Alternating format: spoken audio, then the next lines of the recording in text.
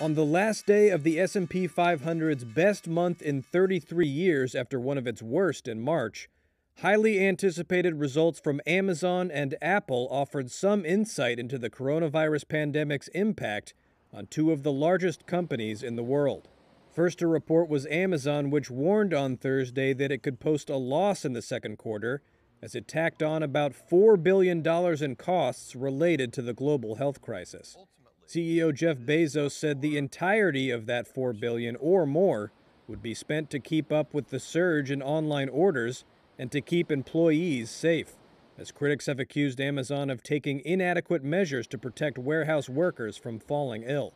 Shares of Amazon sank more than 5% in after-hours trade. Next, Apple reported sales and profit that beat Wall Street expectations.